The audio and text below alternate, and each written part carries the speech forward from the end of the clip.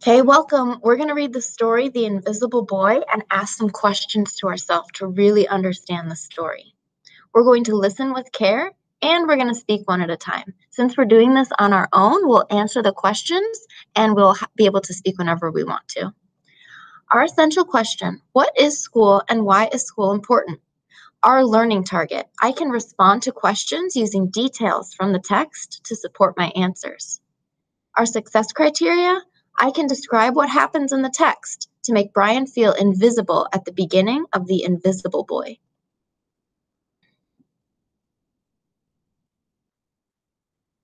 We're going to read the first part of The Invisible Boy, and we're going to ask ourselves, why did Brian feel invisible in the story? Brian felt invisible because. This is a question we'll think about. Can you see Brian, the invisible boy? Even Mrs. Carlotti has trouble noticing him in her classroom.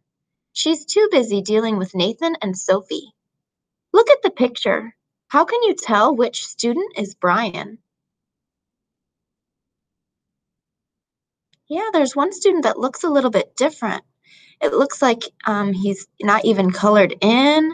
He looks like he's very quiet compared to the other students. What do you see happening in the classroom that might make it hard for Mrs. Carlotti to notice Brian? I want you to answer this question to yourself right now. It looks like she's focusing on something else.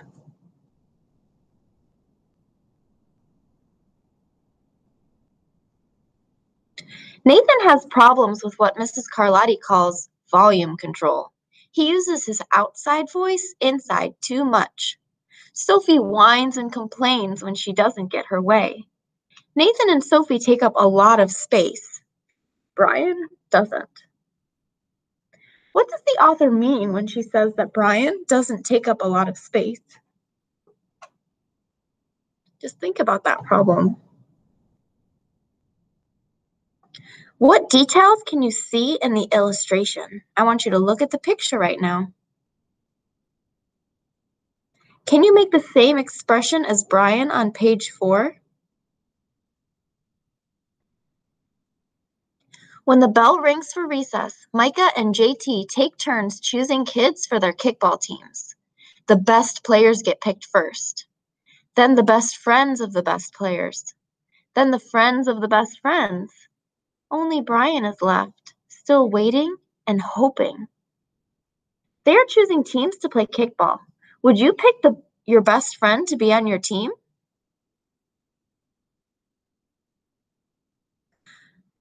What part of the school day is this? You can use details from the story to help you answer that question.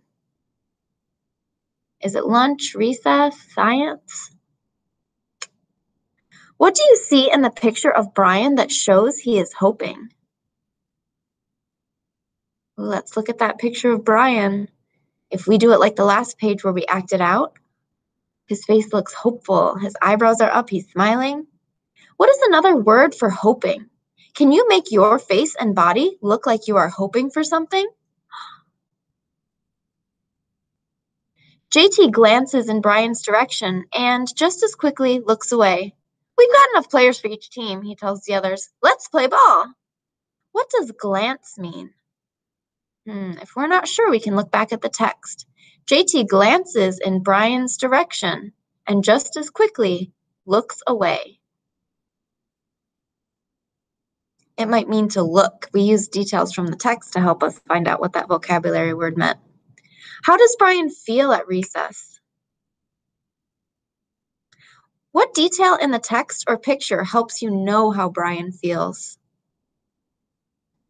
What in the story makes him feel sad? Let's think about those questions for a little bit.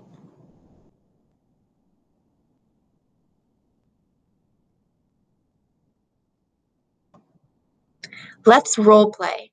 We're going to read a certain part of the text again, and we'll decide what character we should be. We're going to think about what that character is saying and doing and act it out. So we're going to act out this page right here where Brian did not get chosen for a kickball team. What happened in this part of the text to make Brian feel invisible? So we're going to practice what it might look like to role play, and this is going to be your seesaw assignment for the day. So think about how you might act what's happening on this page out. Just pick one character. We'll relook at this when we do our seesaw assignment. Readers do these things. We look closely at the pictures and reread important parts of the text. So we've already read this story, but we can all still learn so much more by reading it again. So close readers do these things. So now we're going to reflect on our learning.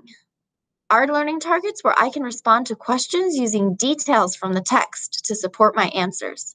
That's the most important part, is you're using the book.